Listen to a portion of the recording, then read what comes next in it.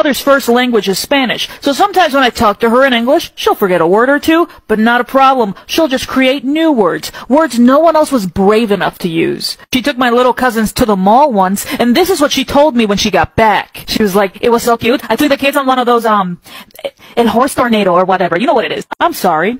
El horse tornado? I'm gonna need you to elaborate. And she was like, you know what I'm talking about. You put that attitude down, you put it down. Like, okay, putting it down. Sorry. She said, don't try me. I'll kick your ass. And I was like, you don't need to kick my ass. Just put me in a horse tornado. I'll be terrified. You think you're funny? Mom, how would you act if someone said that to you in Spanish? Tornado de caballos. That sounds horrifying.